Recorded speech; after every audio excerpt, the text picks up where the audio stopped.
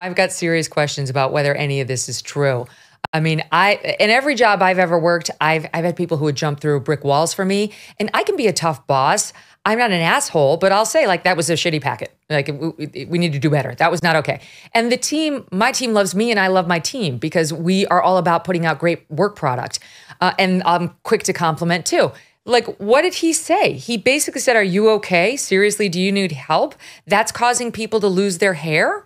Like, that's the people need to toughen up. Your workplace is not your nana's lap. Like, they're not there to make you feel good. They're there to make the consumer feel good.